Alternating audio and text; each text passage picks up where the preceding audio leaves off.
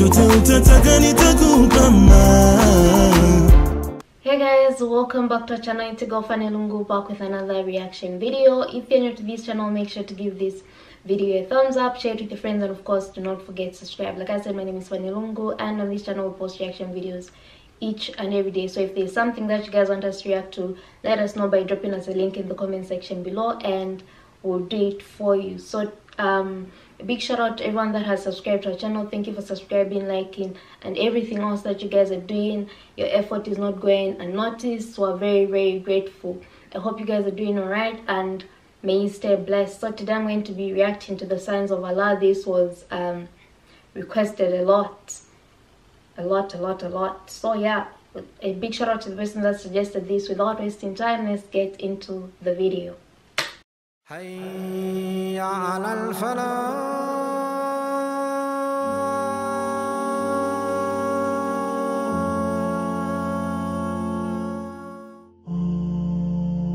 When he hears a loud sound, he remembers the deafening blast of يوم القيامة. فإذا جاءت الصاخة, the deafening blast that will cause people to come out of their graves.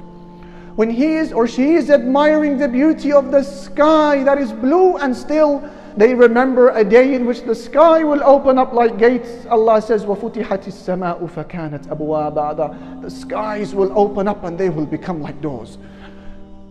When they find themselves trekking up a mountain for whatever cause, instantly they remember, وَسُيِّرَتِ الْجِبَالُ فَكَانَتْ سَرَابًا. The mountains will be set in motion on the day of judgment and they will become like a mirage.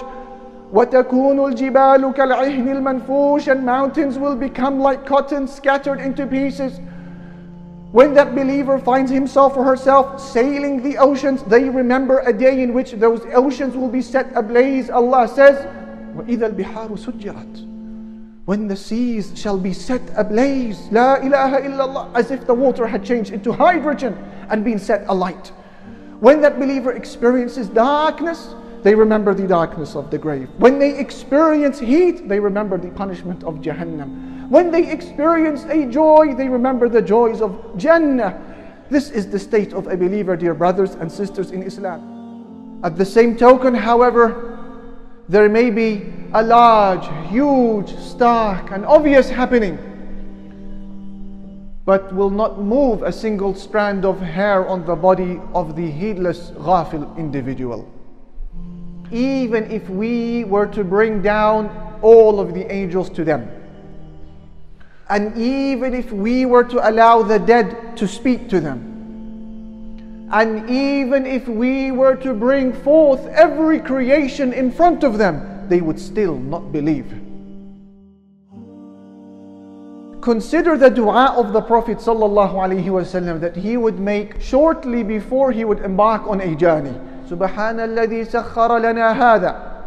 Exalted be our Lord who has subdued this animal for us. وَمَا كُنَّا لَهُ مُقْرِنِينَ. And we would have never been able to subdue that animal. And then he says, وَإِنَّا إِلَىٰ رَبِّنَا لَمُنْقَلِبُونَ. And surely one day we are going to return to our Lord. When he is about to embark on a journey, he is thinking about the home of the hereafter. Even when he is within that journey, he hasn't forgotten. And he is reminding others. Thus when he ﷺ was traveling and he reached a valley known as Wadi Muhassir.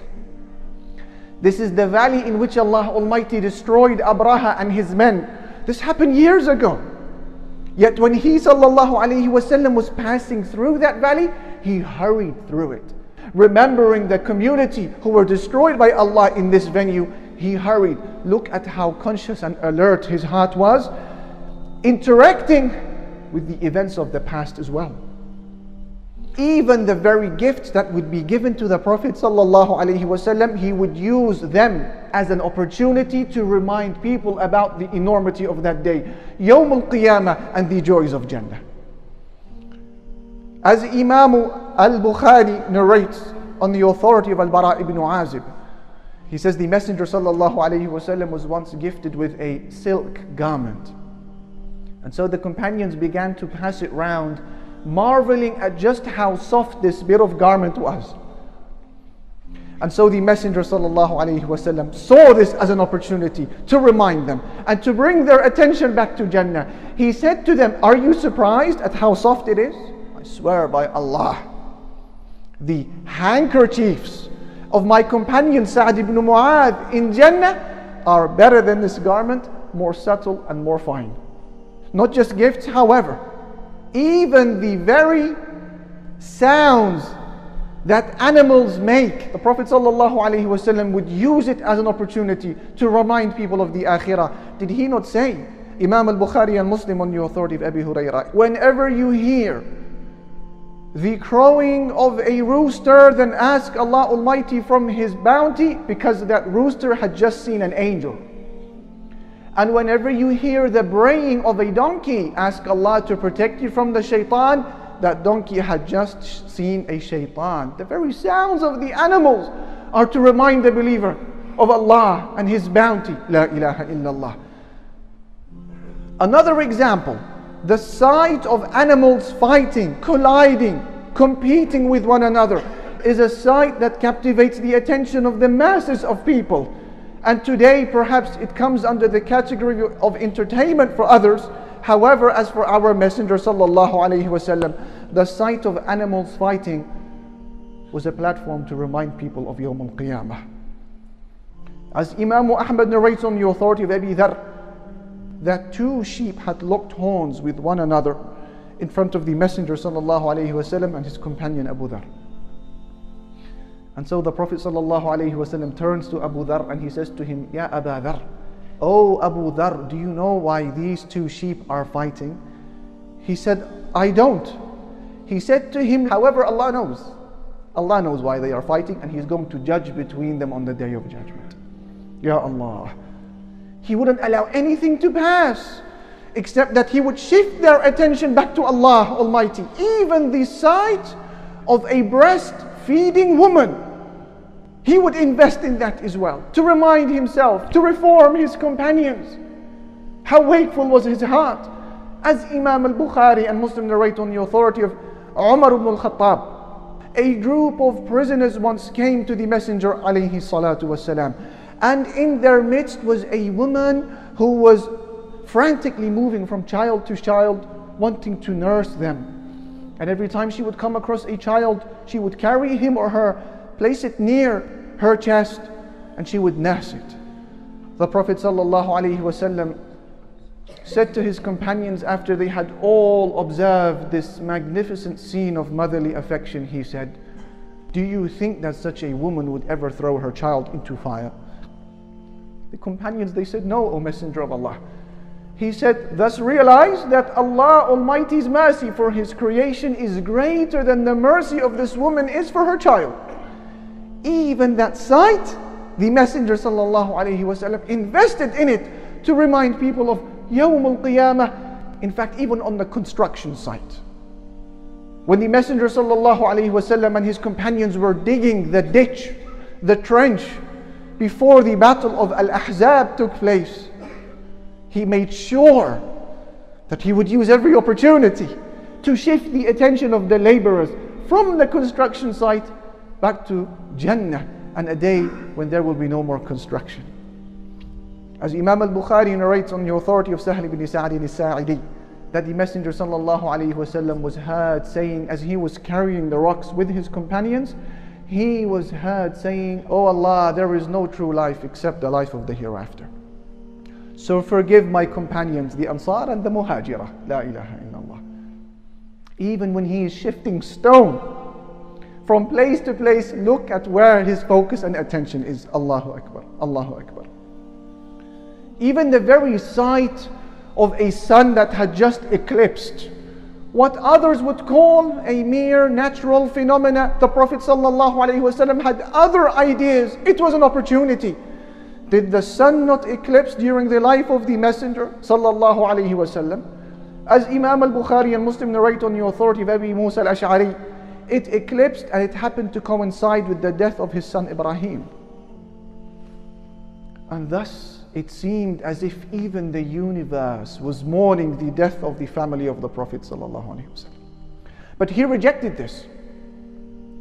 Rather, he would use this as an opportunity to shift the attention from himself back to Allah Almighty, back to Yawm al-Qiyamah, back to the need for every individual Muslim to work and plant and prepare a strategy for their akhirah.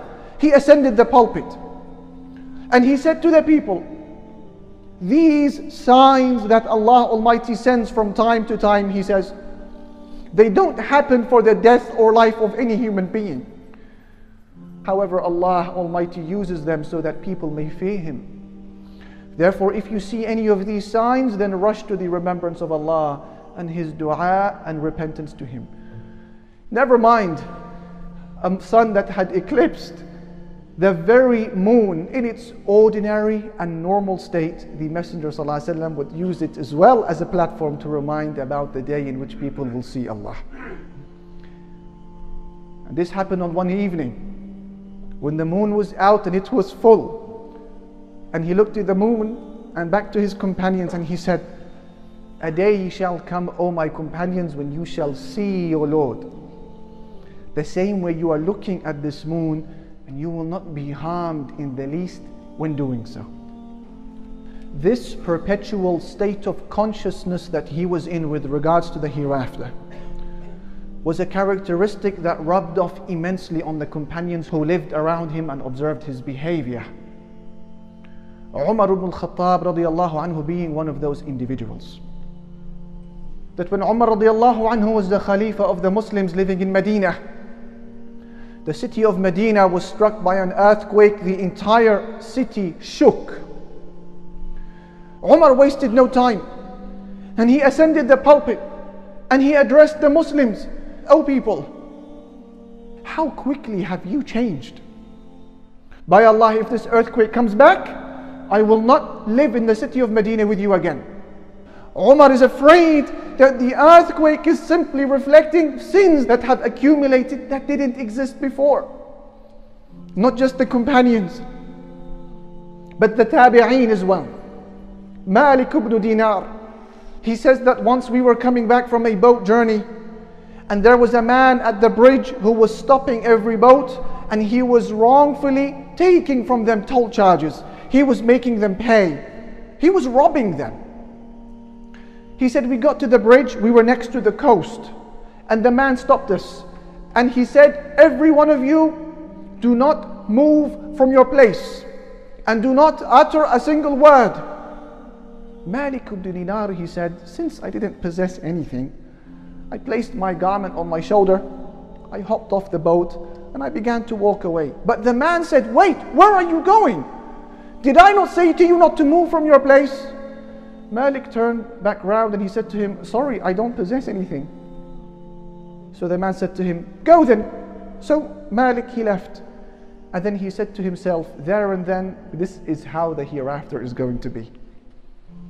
Similarly, those who come on Yawm al-Qiyamah, light from every type of sin and haram, having repented before that, Allah will set them free the quickest and allow them to enter the gardens of Jannah. He said, this is how the akhirah is going to be. Lightest is quickest, Ya Allah. Not just the companions, not just the tabi'een, but even the poets of Islam developed this type of mentality, as was mentioned in his Diwan, Diwanu Abil Atahiyah. Is the name of a 2nd century poet who was close to many of the leaders of the Muslim world at the time. Harun al-Rashid being one of them. Harun al-Rashid had just finished building a huge palace of his, and he had decorated it to the max. And then he wanted to invite his companions and those who were close to him, Abu al-Atahiyah being one of them, to come inside and to have a look and see what they think. So they went inside. Harun al-Rashid, the Khalifa, he says to Abu al-Atahiyah, the poet, give us, through your poetry, a description of the dunya that we are enjoying. He said, live as long as you wish in a state of peace and serenity within the shade of high-rise palaces. Harun al-Rashid said to him, Ahsant, thumma mada. These are beautiful words. What else can you say?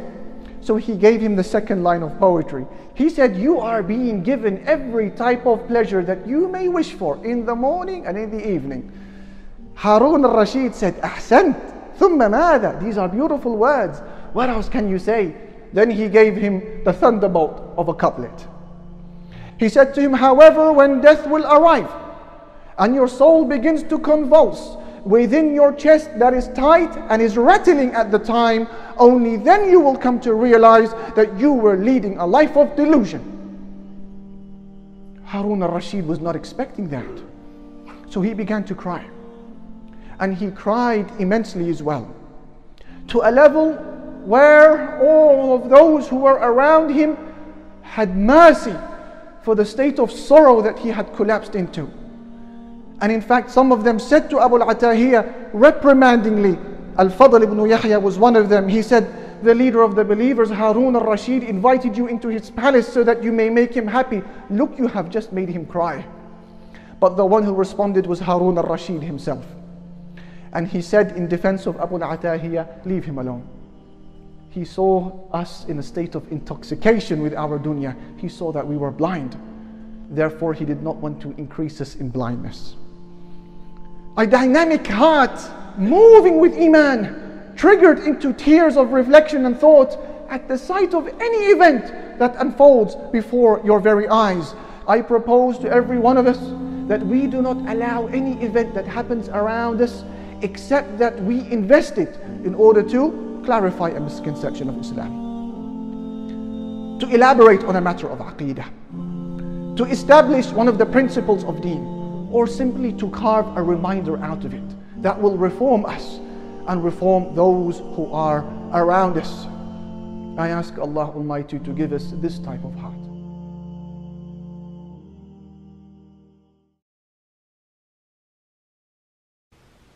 It's a very interesting video. What I like, the whole point about what's the title? The signs of Allah. All these signs are just not there for decorations. God sends those signs so that we may fear. It's like when you steal something from your parents, they find out, you know you're getting a beating from them.